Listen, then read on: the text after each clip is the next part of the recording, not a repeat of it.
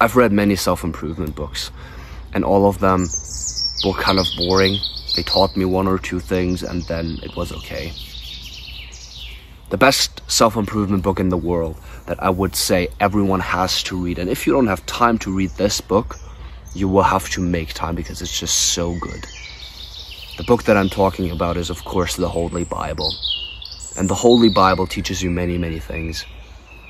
But here's a thing that the Bible taught me. The Bible taught me that self-improvement has always existed. In the Bible, it says a dozen times, this guy went up to this mountain and meditated on this image, meditated on the words God told him. It says many, many times, this guy talked to this woman. And it talks about women, it talks about standards, it talks about people skills. And the Bible itself is a journal of the people who lived back then. I'm not saying that the Bible is merely a journal and that it's a fairy tale. It is real. But we have to see that the people back then, they were also on self-improvement. Self-improvement isn't new. The game isn't new. It has existed since the dawn of human time. And I'm asking you, why did it exist since back then?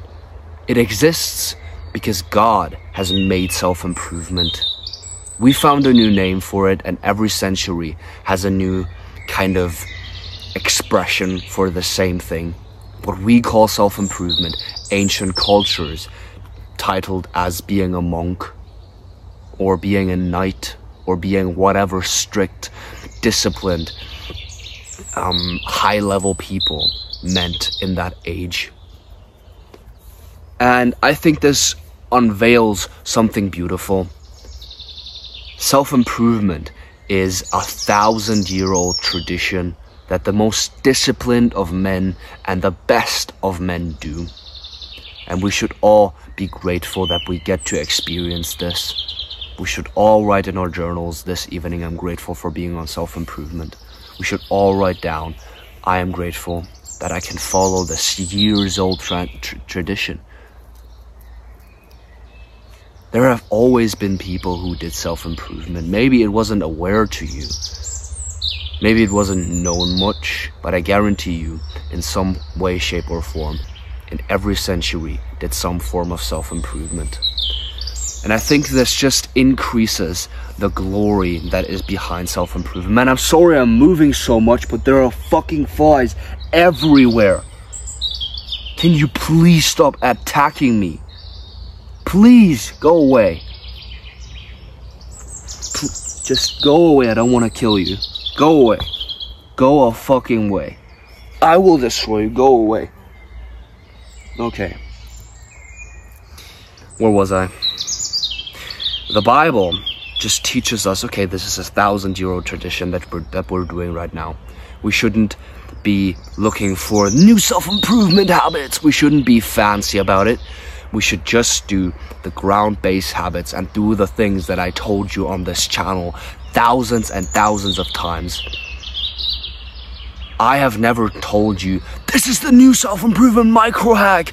This is, you can eat chocolate and then you'll increase your testosterone by 5%.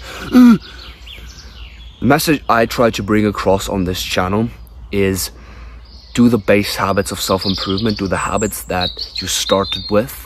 Do the habits that got you where you are. Don't be fancy. And just max those out.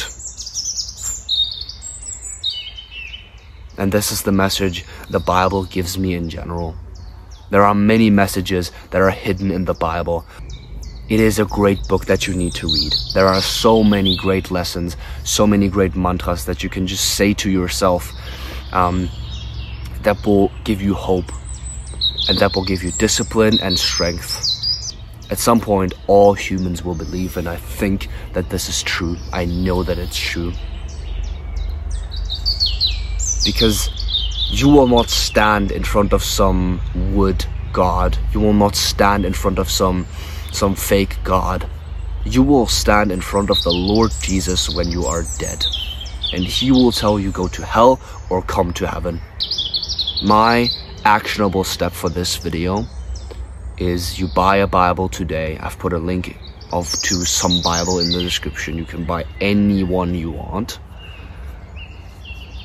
And I want you to read today, or as soon as that Bible arrives, I want you to read Genesis 1 through 5. So 5 chapters in Genesis. And I want you to read the Gospel of John, the first 2 chapters, basically. That's what I give you as an exercise today. And I want you to pray every single day from now on. I want you to pray a prayer of thanks. And I want you to thank God with everything you do. Because everything belongs to Him.